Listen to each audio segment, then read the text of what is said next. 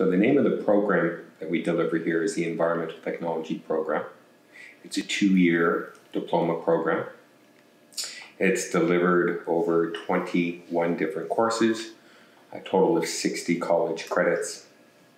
And the aim of the program and the goal of the program is to develop made in Nunavut environmental practitioners. The program's been running since 1987, so last year was actually our 30th anniversary. We have well over 150 graduates of the program now, and these graduates have found careers as environmental practitioners all across Nunavut, both in federal and territorial governments, but also private industry, Inuit organizations, institutions of public government that are described under the Land Claims Agreement. They're everywhere. And it's really great because the more alumni that we get that are out there working, we rely on them a lot as a program to come back in and teach for us and that. So they're a real strength of the program. So I don't really say we're I know the name sounds a little deceiving. It's called the Environmental Technology Program. Years ago, when our program was last reviewed, there was a suggestion to change the name of the program. And I was really dead against it because we have such strong alumni. And I felt that a differently named program might make some of those alumni not feel so much a part of it. So we've kept the name. Mm-hmm. We are not the MIT of the North or the Caltech of the North, where we're not a pure technology type program. The students do learn about some technologies for sampling in northern conditions, especially in cold northern conditions. But I tell people we're more like a soft science type program. And the range of programs or the courses that we teach is really broad. So we do everything from applied math at the very beginning, introductory ecology, to fisheries and wildlife management, marine biology, limnology, GIS. We have a GIS course, small engine repair, survival skills on the land, a whole broad sort of selection of courses. And the idea is to do as much as we can for as many of the partners that hire our students. So, when I talk to people what we do, we're trying to train Nunavut for careers as environmental practitioners. And that's sort of a broad group of opportunities, from being a wildlife officer and an environmental protection officer, a lands officer, technicians for their various institutions of public government. So it's sort of a broad spectrum. And I tell people that after the 2 years, I don't know if the students are fully trained for any one position, but they're well trained for a slew of positions. We run sort of a typical college format. Classes start in September. The first semester ends before Christmas. We start our second semester in January, goes till the end of April. So 2 semesters per year, about 15 weeks per semester. The first thing we do in our program is the students have their field camps. So they come back from the summer, and the first thing we do is we sort of pack up and go camping all together. First year students, their field camp is more or less introductory field camp skills. So a lot of our students have camped and gone hunting their whole lives, but it's a little bit different when you're doing field camps with researchers and government organizations. There's certain protocols you have to follow and risk assessments you have to do. So we try to take them through that, how to plan, how to meal plan, how to purchase things, how to pack things when you get there, how to set up so the camp's going to be run safely. How do you balance chores between the camp members, stuff like that.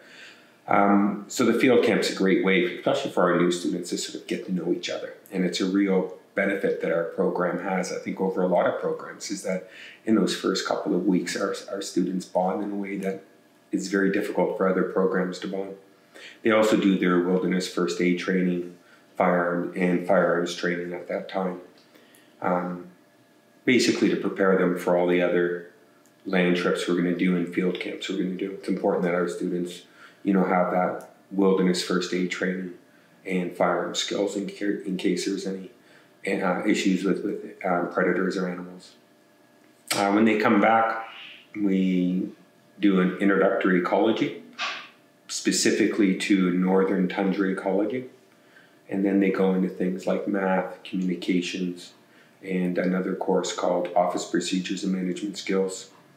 First semester is, it gets off to a good start, but it's a difficult semester to get through, I think, for a lot of students. It's, in many cases, first year back in school.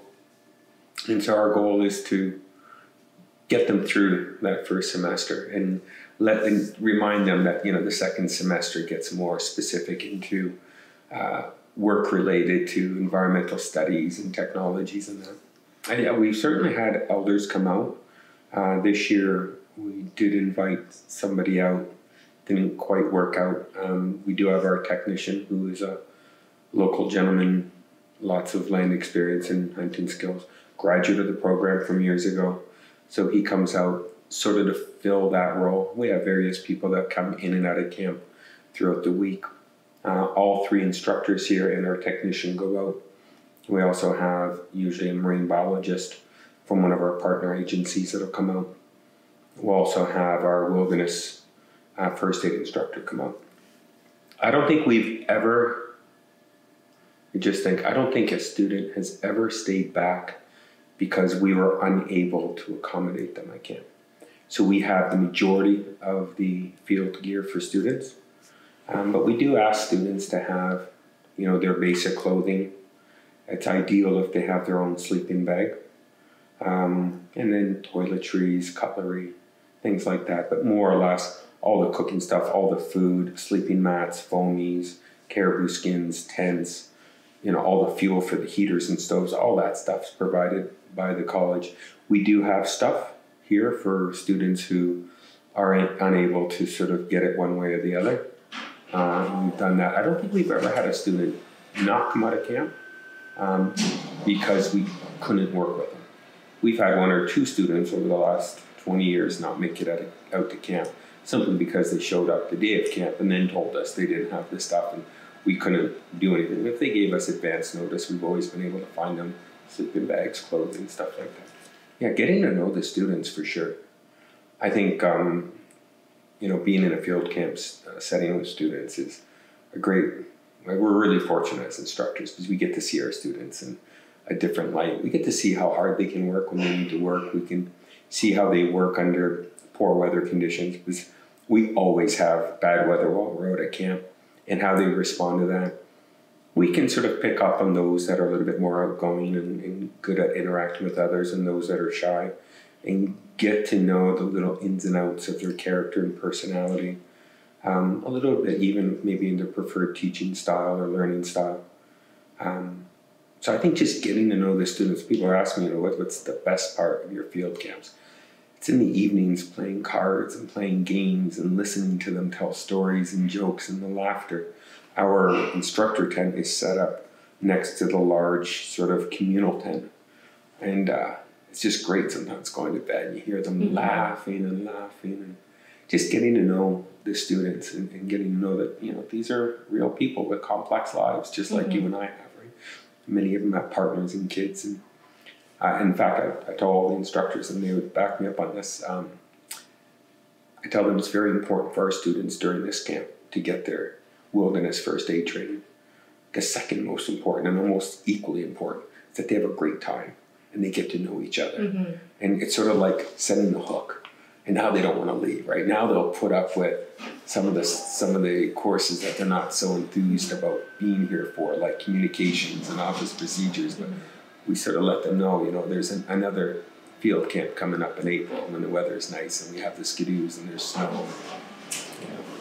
Yeah, so we start and end each of the 2 years with a field camp. So over the course of the program, they do 4 field camps. 2 in the fall, 2 in the spring/winter. Okay, so our fall camps are, I think, probably typically late fall weather for a lot of southern Canadians, where at night you might get a little bit of ice on the streams. It's cold, certainly goes below freezing. Up here it rains a lot, or it can rain a lot. This year we had more snow than we have ever had, and our field camps always take place the same week every year, so it's not that we were late. we just had more snow. I think it snowed about midway through the camp, and that snow stuck around for the rest of the camp. So we had an unusual amount of snow. It's not typical. It always snows at least one day during the camp, but usually it'll melt over the next two. So it's right around freezing. Some years we get more sunny days than cloudy and rainy, but a lot of years we get cloudy and rainy. So learning how to manage that and learning how to manage your attitude too when the weather isn't so good. It's an important skill for our students too. Just learning to get along and not letting the weather dictate your mood and stuff like that. Mm-hmm. So I think there's a range of growth depending on the students. So some students come in here, like the first couple of days, I realize, they're going to be a great graduate. They're a mature student, a disciplined student. They're going to not probably struggle too much throughout the program. They're going to be a great graduate. And then some students, they come in and you can tell they're not necessarily right from high school, but they're still young, young in spirit. Maybe they haven't had the opportunities to develop certain, parts of their character. They're maybe not so independent or resourceful.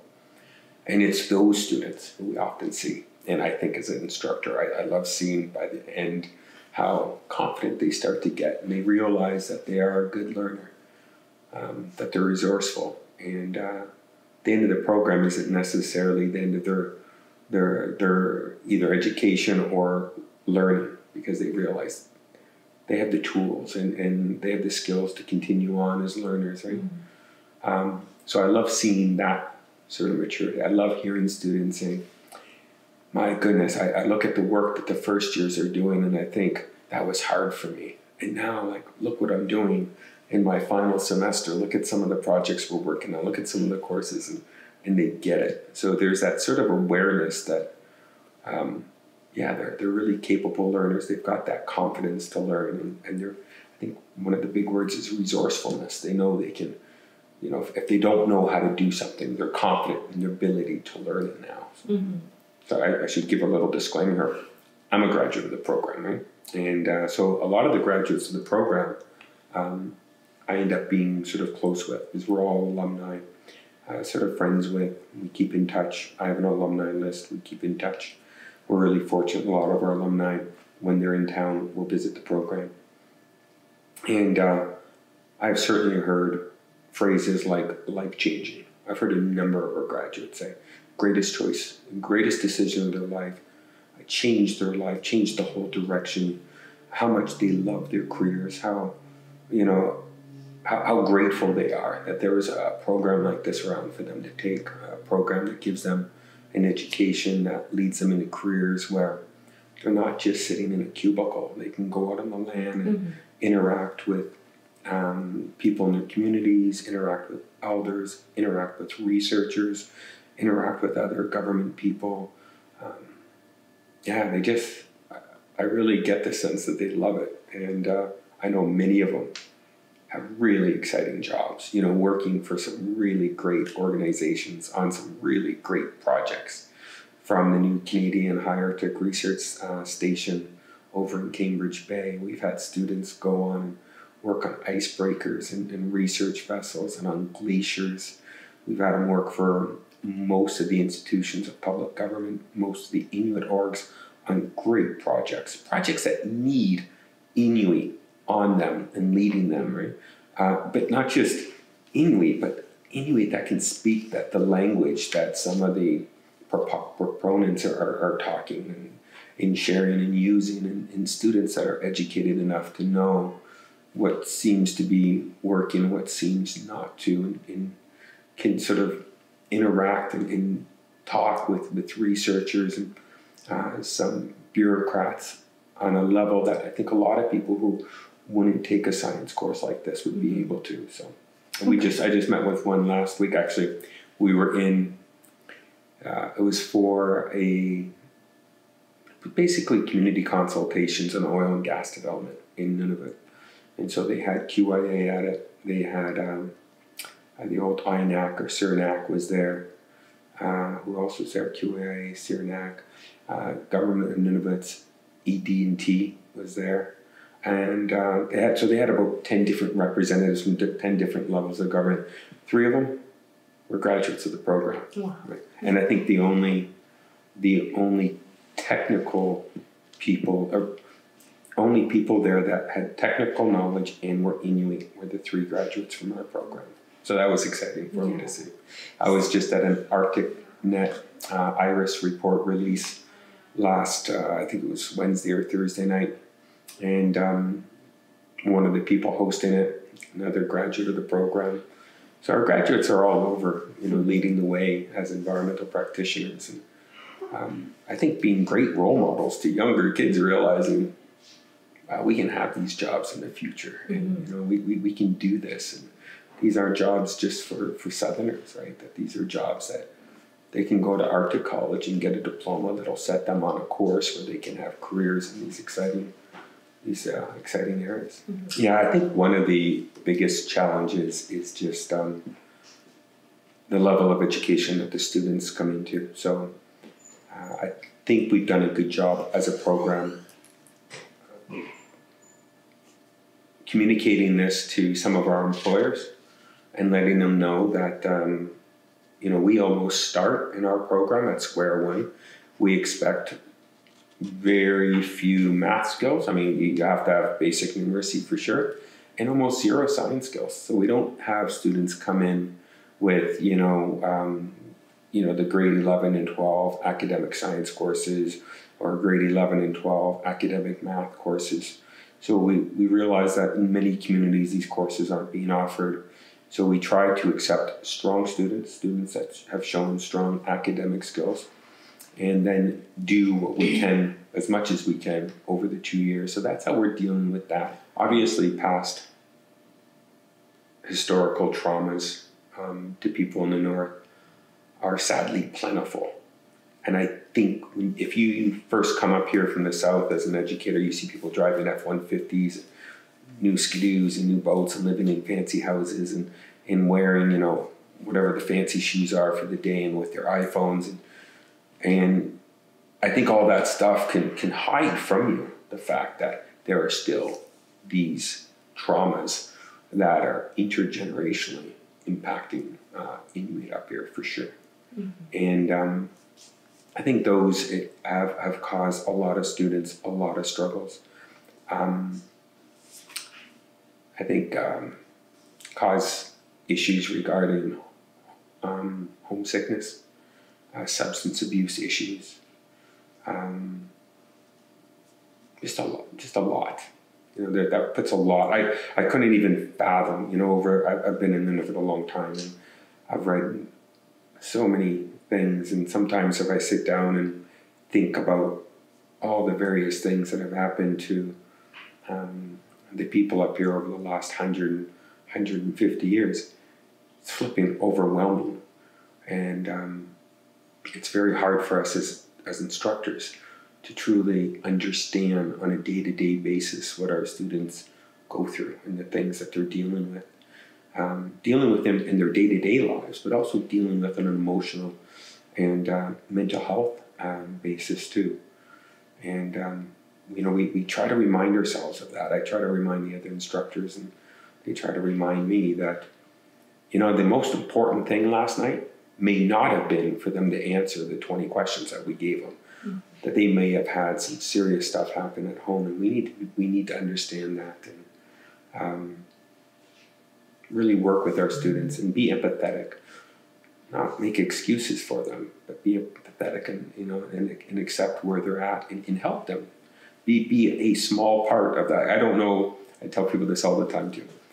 I don't know all the answers to some of the issues that are in Nunavut, but I know part of it's education. I don't know how big of a part of it is, but I truly believe that a good education can boost self-esteem, help people, and set them on a good career track and change lives. I've seen it. I've seen it in students who come in here, and I've seen their lives take off after the program. And I'm not saying it's just because of the program, but the program's been a part of it for sure. Mm-hmm. this is one of those questions where sometimes I feel if you want to know what Indigenous education is, I think we should let Indigenous people define that. If you were to ask, I mean, is Indigenous education, I think most people, if you ask them just simply what it was, they would say, well, it's teaching Indigenous people about Indigenous stuff, right? Their way of knowing, the traditions, the ecological knowledge. But I think it can also mean for programs where that isn't the primary goal, and that isn't the primary goal of our program. I get a lot of people that apply in the springtime, and they'll be like, yeah, I want to take ETP because I really like hunting. And I was like, well, you know, in my head I'm thinking, well, that's great that you enjoy hunting, but we really don't hunt much in our program, and it's like 1% of our program. That's not really what we do. I would be stretching it to say we are an Indigenous education program. I think, though, as an education program, we've had many successes with Indigenous men and women. So I think there's something that works in the program where Inuit men and women from Nunavut have done well in our program, and they've enjoyed their time in the program. So some of the things there that I think might cause that is that I think we're very open to our learners sharing any knowledge that they have.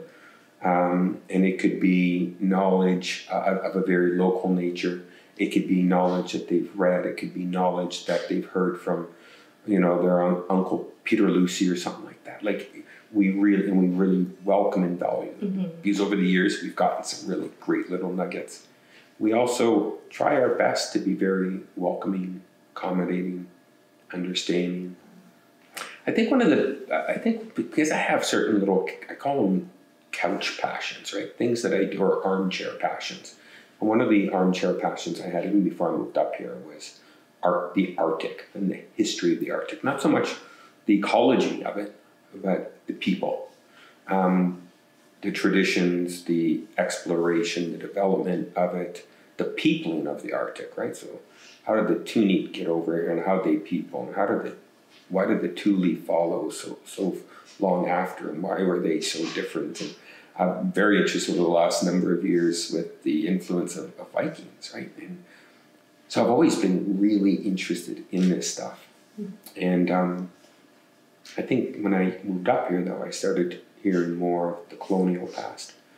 I think having a really good understanding, now I have a good book understanding. I have no experiential stuff in this, right? But I have a really good book understanding. And how does that help?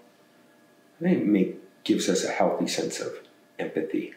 And it certainly slows down your judgment of things that maybe don't seem quite right. And I've heard this. Obviously, I'm a white guy, so other white people often speak freely to me, not realizing that I'm not really where they're at in how they think these things. And some of the stuff they say is just really simple-minded, judgmental, way too quick. As you can tell, they don't have a clue what's been going on here in the last 150 years. So I think that helps me, I think, as an instructor. I've had great bosses too, supervisors, I should probably say. They hate it when I call them bosses, here at the college, that have worked here for years and years before I even came here, and have given me really great learning points, I guess. I guess one was when I first started teaching. I wasn't teaching here. I was teaching in a small community up island. And I was like a week or two in, and I was getting a little exasperated by the fact that my students weren't really showing up on time. They didn't seem motivated to learn. And I remember I was talking to my boss, and I was explaining this to her, and she goes, "Do you realize, Jason, that for some of your learners, just waking up and getting to your learning center is an accomplishment? For a lot of them, that's where they're at. Just be glad that they come. And when they're there, do whatever you can with them when they're there. Don't worry about whether they're there their full scheduled time, but just do what you can. And sort of those things that sort of set me, I guess, maybe set me straight and gave me a different perspective. Have been extremely helpful. I think just getting to know my students too. It's just the other thing. It's a small town. Regardless of what people say about Iqaluit, for me it's still a small town. And we bump into each other all the time in the community. And it's important for the students to see me also as a member of the community. It's important for me. To me, it's important that they see me with my wife and my children. They see me doing other things. And in the community, I'm a community member. They know not to ask me about homework. I will never ask them about their homework. They don't ask me. And it's just sort of the importance of getting to know each other on a personal basis too, and not just as a student. You know, I've heard people say, well, down south, you know, if you go to a big university, you're just a number or something, right? You hear this a lot. That is totally not here. I mean, we really do. We get to sort of care about our students. And of course, there's some students that you care about more than others because, quite frankly, maybe they need more caring than others. And some, you know, have good supportive families here. And, you know, just before you came, I actually had one of the first years come and share something that's going on in his family. And I was really grateful he did. Because now we'll get, you know, if there's some things where maybe he's not focused in class or maybe his assignments are a little bit delayed, which is uncharacteristic behavior for him, maybe we'll get it. But it's nice to be able to get to know your students like that. Mm-hmm. I'm going to give you a broader answer and then I'll focus on the program if you don't mind. Okay. My broader answer would be this, that technology allows for the academic development of curriculum across Nunavut so that there is more emphasis on the math and sciences. Not, you know, I don't think it's a, what do they call that, sort of a game theory where it's, you know, if one area wins, another area has to lose. So the fact that we put more time into math and science does not mean that we put less into language, you know, Institute language development and cultural. That's, we got to stop thinking that way. But there are so many exciting careers that are completely lost to youth in this territory now because too often they're not given the very basics through the K-12 system to move forward in a math or science field. Those STEM areas, so science, technology, engineering, and math, right? And those careers are going to be some of the most exciting careers. And they're some of the most exciting careers now. In the future, I think they're going to be even more. And I think a lot of those careers, I think what's really exciting about them, a lot of those careers don't need you to be in a specific place. With technology and the internet and video conferencing, the way collaboration goes on in the world today, you can actually have one of those careers sitting in Repulse Bay. You can have one of those careers sitting in Kimmerer or Clyde River, right? As long as you have decent internet, you can do this stuff. You can do coding. You can write things. You can collaborate in projects. You can design. You can engineer. And I hope Nunavut starts seeing the importance of those STEM areas and really starts pushing it, because I think, like I said, our youth are sort of being lost to a lot of these, and I don't see enough people graduating with them. And I know just from the students coming to our program, there's a lot of work to be done there. So that's overall in the program. And this isn't just my vision, this is the vision that the college has. And I think it'll happen much quicker than the next 10 years. I would say, I would be shocked if this doesn't happen in the next 3 to 5 years. I think the ETP program will continue to exist. The reality is our program, after 2 years, has graduates go on to exciting careers in industry. Still needs ETP grads. So ETP grads are still going to be needed. But our industry partners are saying that there's other careers that currently can't be filled by ETP grads because they need a bit more training. They need a degree. Say that's the minimum requirement. So the college does have a short/medium term plan to have a post-diploma option for our graduates to go on to do a Bachelor of Science. And that's what we're going to be starting work on very soon. Actually, I should say, we've probably exchanged some information already moving in that direction, but this year we should really be starting that process. And I'm very hopeful in the next 2, 3, maximum 5 years, we will have a post-diploma Bachelor of Science program. That'll be delivered primarily here in Nunavut, maybe not in this building, maybe not in Iqaluit, but that graduates of the program, current graduates and past graduates, those alumni that we have, if they wish, can continue their studies and get a degree, a science degree. And so I'm really excited about that. I'm also excited, though, to strengthen the program, to continue to strengthen the environmental technology program. I think as the technical skills of students coming in the program seem to be getting better and better, we can strengthen our program more and more. As population grows, as the number of applicants grows in our program, we can be more selective and sort of just up the program little by little. I've said before, and I think it's a pretty accurate statement, that the academic skill level of my classmates back in 1996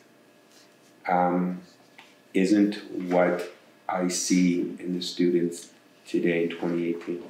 So that the bar has been upped. So there's higher entry requirements, or the typical incoming student is more academically skilled. Okay. Is there anything else you would like to add? Can I see the questions just so hopefully they can edit this part out, because it was something I thought I've wrote on the ones that you covered. Basically, we've covered all of my questions.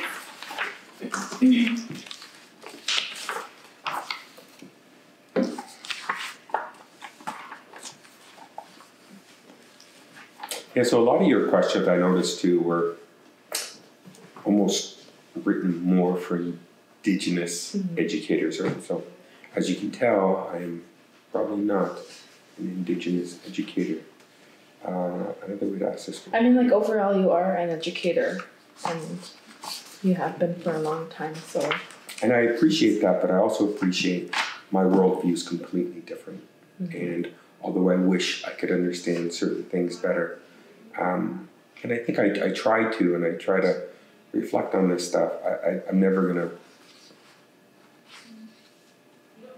have that shared life experiences that so many of my students have. I was fortunate early on, Claire, because I was supposed to teach in a different program here that was being developed at the college, and we had a very wise dean at the main campus at the time. And he says, Jason, the program might take about a year to get funding for and everything.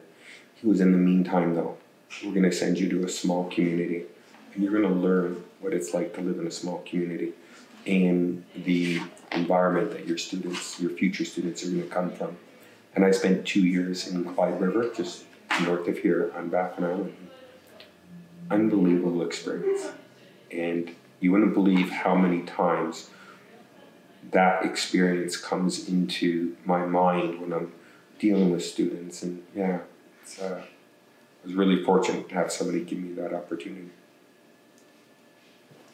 Oh, there was a question about success of the program. Where is it? I don't see it here though. Because that's where I can brag a bit about the program. We really do. We have a lot of alumni, and those alumni have been picked up by our industry partners.